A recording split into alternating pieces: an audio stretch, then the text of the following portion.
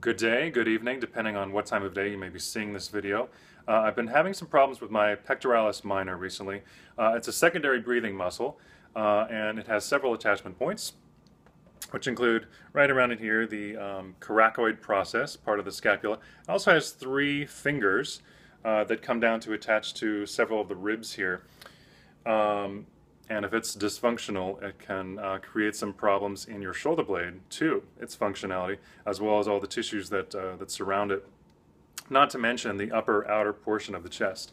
So a couple of fixes I've been working on, I don't want to say fixes, but alleviations of discomfort potentially, is to use my Yoga Tune-Up Alpha balls.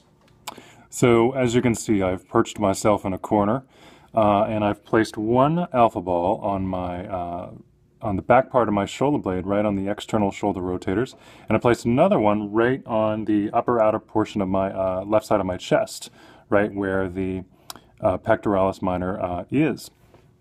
And so what you can do at this point is just so you're kind of killing two birds with one stone here, working the pec minor as well as the areas that it can that can be implicated by the former's dysfunctionality. Then at this point you start to possibly roll up and down.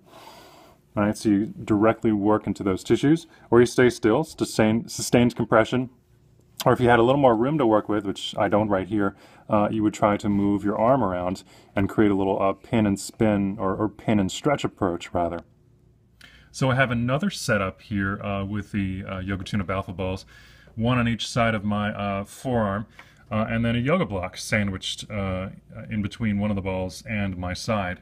A cool thing about the pec minor is that it's also in the same connective tissue line as some of the musculature and fascia in your forearm, and also to your thumb, right? So if you do a lot of texting, that can actually, believe it or not, impact your pec minor.